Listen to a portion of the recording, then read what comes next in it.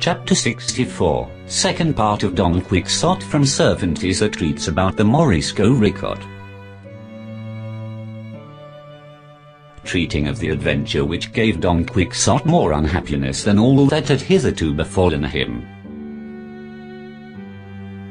The night of the white moon had been seen from the city, and it was told the viceroy how he was in conversation with Don Quixote. The viceroy, fancying it must be some fresh adventure got up by Don Antonio Marino or some other gentleman of the city, hurried out at once to the beach accompanied by Don Antonio and several other gentlemen, just as Don Quixote was wheeling Rocinante round in order to take up the necessary distance. The viceroy upon this, seeing that the pair of them were evidently preparing to come to the charge, put himself between them, asking them what it was that led them to engage in combat all of a sudden in this way. The Knight of the White Moon replied that it was a question of precedence of beauty, and briefly told him what he had said to Don Quixote, and how the conditions of the defiance agreed upon on both sides had been accepted. The viceroy went over to Don Antonio, and asked in a low voice did he know who the Knight of the White Moon was, or was it some joke they were playing on Don Quixote? Don Antonio replied that he neither knew who he was nor whether the defiance was in joke or in earnest. This answer left the viceroy in a state of perplexity, not knowing whether he ought to let the combat go on or not.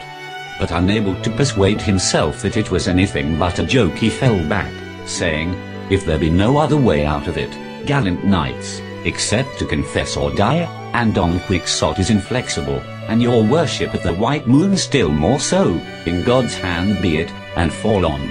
He of the white moon thanked the viceroy in courteous and well-chosen words for the permission he gave them, and so did Don Quixote, who then, commending himself with all his heart to heaven and to his Dulcinea, as was his custom on the eve of any combat that awaited him, proceeded to take a little more distance, as he saw his antagonist was doing the same. Then, without blast of trumpet or other warlike instrument to give them the signal to charge, both at the same instant wheeled their horses, and he of the white moon, being the swifter, met Don Quixote after having traversed 2/3 of the course, and there encountered him with such violence that, without touching him with his lance, for he held it high, to all appearance purposely, he hurled Don Quixote and Rocinante to the earth, a perilous fall.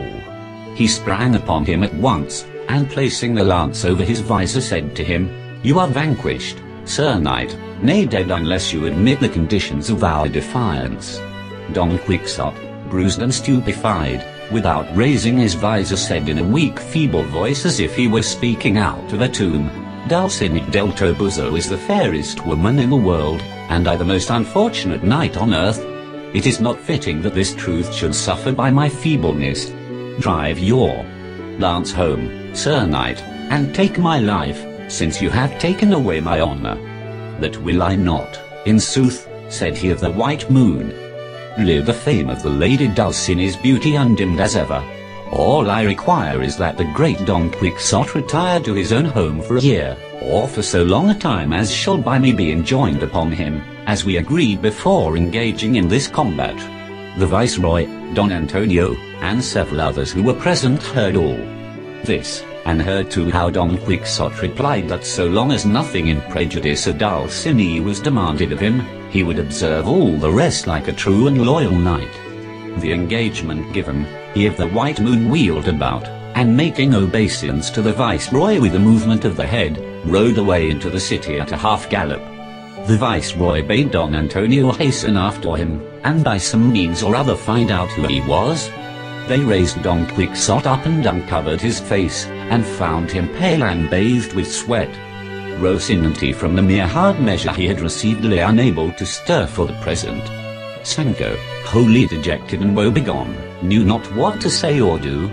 He fancied that all was a dream, that the whole business was a piece of enchantment. Here was his master defeated, and bound not to take up arms for a year. He saw the light of the glory of his achievements obscured. The hopes of the promises lately made him swept away like smoke before the wind. Rocinante, he feared, was crippled for life, and his master's bones out of joint. For if he were only shaken out of his madness, it would be no small luck. In the end they carried him into the city in a hand chair which the viceroy sent for, and thither the viceroy himself returned, Cager to ascertain who this knight of the white moon was who had left Don Quixote in such a sad plight.